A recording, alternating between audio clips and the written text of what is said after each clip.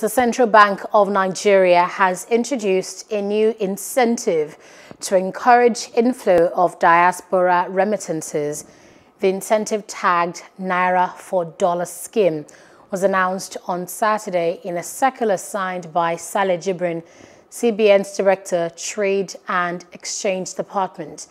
Jibrin said that the scheme, which would run between March and May, would allow all recipients of diaspora remittances to be paid 5 Naira for every $1 received. He said that beneficiaries would get the incentive whether they collect the remitted dollars as cash across the counter or through their domiciliary accounts. He instructed all commercial banks and international money transfer operators, IMTOs, to ensure that the scheme takes effect from Monday.